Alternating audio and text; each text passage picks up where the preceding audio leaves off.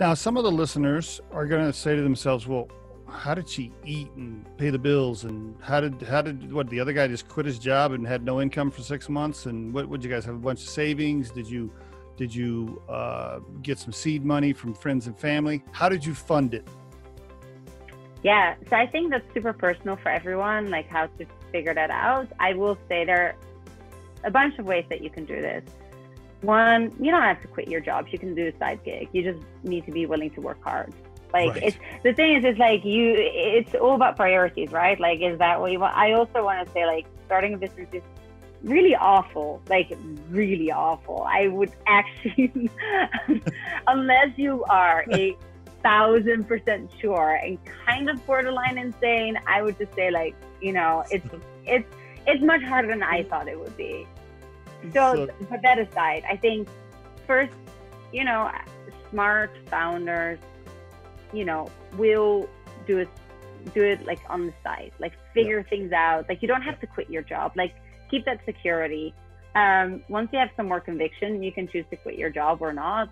I think in terms of like what I actually did, I did consulting gigs on the side. So I would get like, you know, I would get like a 20K consulting gig, and that would keep me running for a little while. Also because I didn't want to work full time for another boss, as I mentioned. So that was my perspective.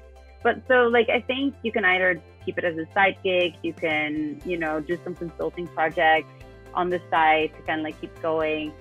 But the best thing is honestly just to get revenue as early as possible and like force you to do that, get to that point.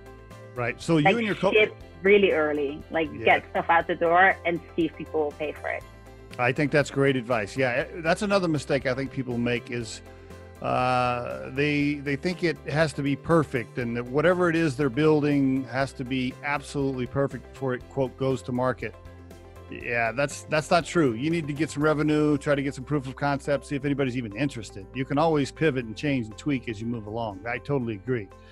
The Riderflex podcast features entrepreneurs, business executives, and the stories behind how they got there, as well as daily tips on career advice and job interviews.